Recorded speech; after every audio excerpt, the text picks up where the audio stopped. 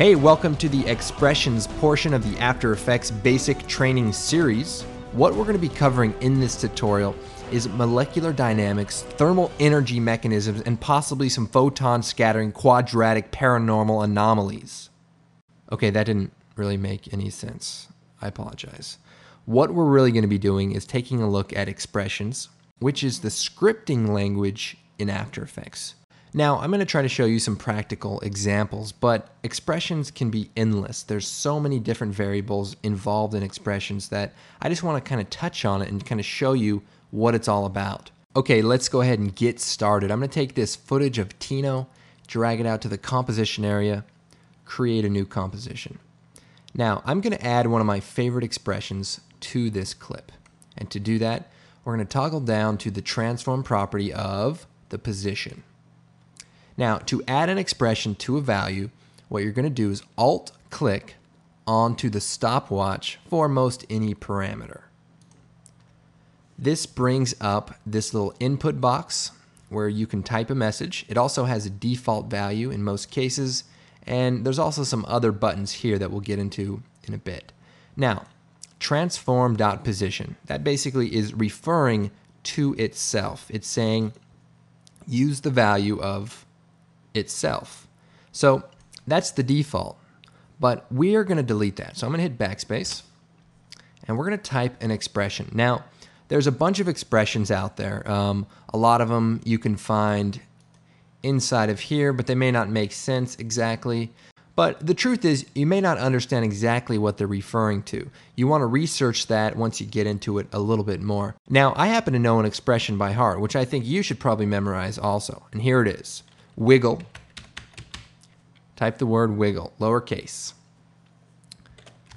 Begin parentheses.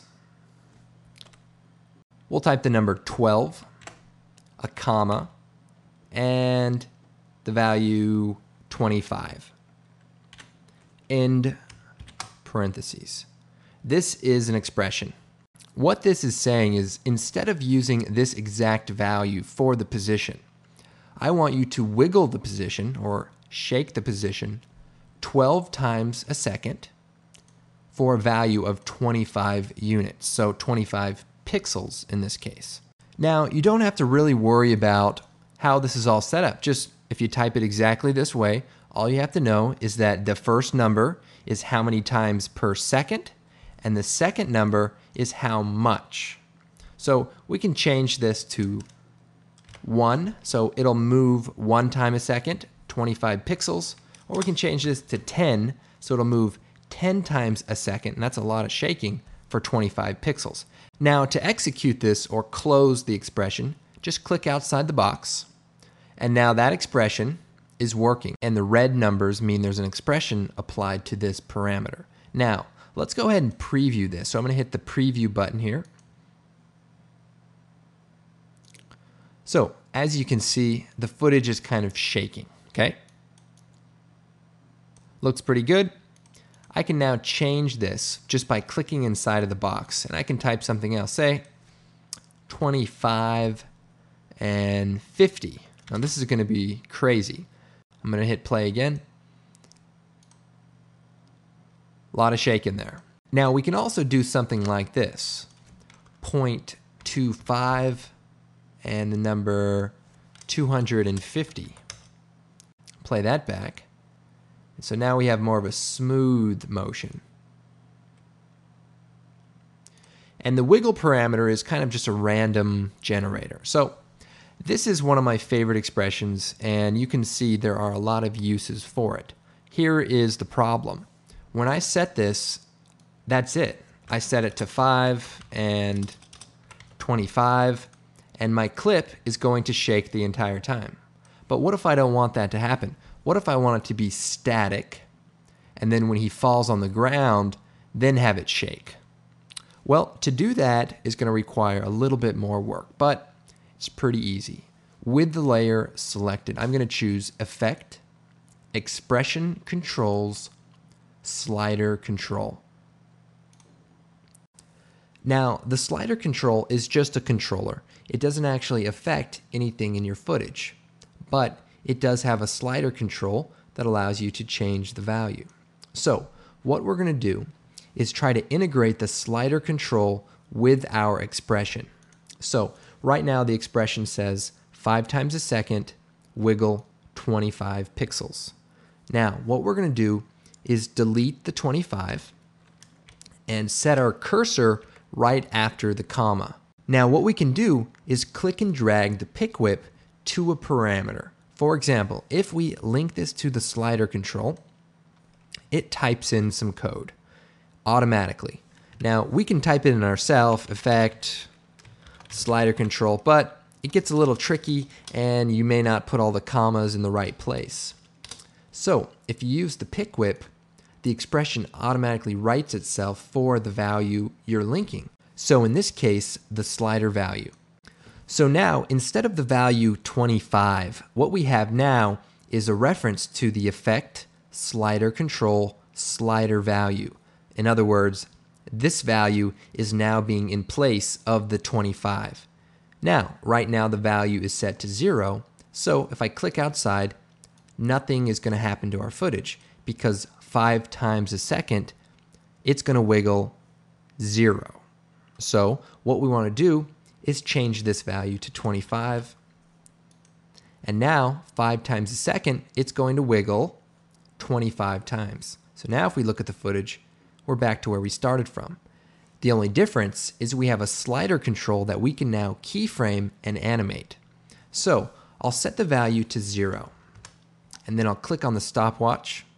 That sets a keyframe at 0.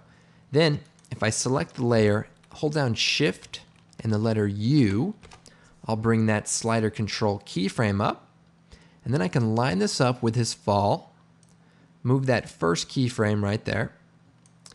Go a couple of frames after that and turn the slider control up to, 100 or so, 75. So now the footage is still, when he falls down, it starts shaking. We can then turn it down to 0 so that it starts shaking and then it slowly stops. Now let's go ahead and preview this. So we'll hit the play forward. So we've created a nice camera shake effect using our great little expression. Now we do get a little bit of black around the edges, so what we can do is scale up the layer a little bit, and that way we don't see that. Also, for some more advanced tips on this effect, check out videocopilot.net. There's a good tutorial on creating an earthquake effect. So here is an expression that we've hooked up to a slider control. Now, some other ways to use expressions include alt-clicking on other parameters. So I'm going to alt-click on our opacity. And instead of typing anything, I'm going to take the pick whip and I'm going to link it to the slider control. So it types in the necessary script, I click away, and what this is doing is directly linking the opacity with the slider control. So all that means is whatever the slider is, whatever we keyframe this value to be, the opacity is going to do exactly the same thing.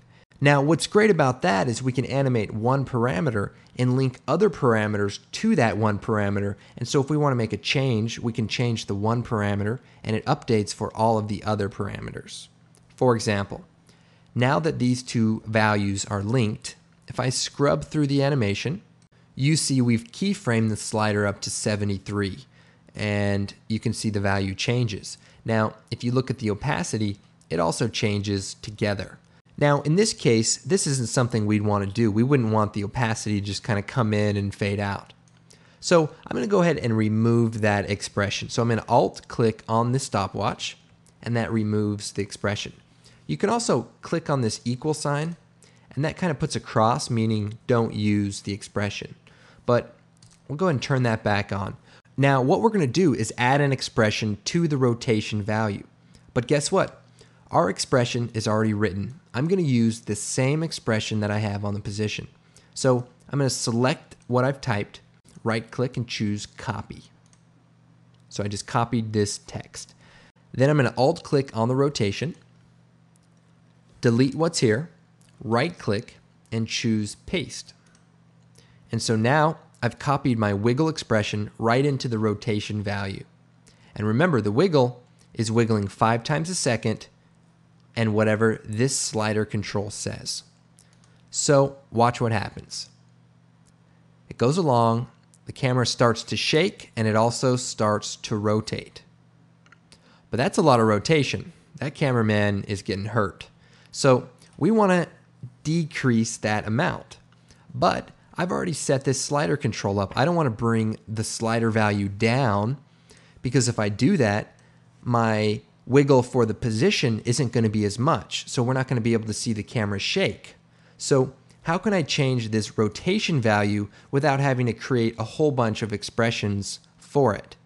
So what we can do instead is add a simple math equation to the end of the rotation. And I say equation loosely. What I'm going to type is divide, so the divide sign, right after this value. Divide by 10. So whatever this value creates, divided by 10. So if it's 25, it'll be 2.5, and so on. So then I'm going to click away. And now our rotation value, if you look here, is, maximum goes up to -1 or so. Now, if you want more, we'll just divide by 5. So now we have a little bit of rotation, as you can see in the project window. And say you want a little bit more, just make this number less, divide by 2. And so now we have a little bit of rotation. I think, let's go divided by 3. So we have a little bit of rotation along with our shake. Let's go ahead and preview that. Not too bad. Now, say I want the rotation to happen faster than the position offset. Well, our wiggle expression says 5 times a second, wiggle this value divided by 3, essentially. Well, how about we change that to 12 times a second? So a lot more shaking. Same amount of shaking, just a lot more of it. Change it to 12, and I'm going to click away. Now let's preview this. So now the rotation is a little bit quicker, but instead, I'm going to reverse that. I'm going to set this back to 5, and then for my position, I'm going to set the number 5 to 12. So 12 times a second, it's going to offset itself, and it'll be a little bit quicker on the shake side. I'm going to go ahead and hit preview.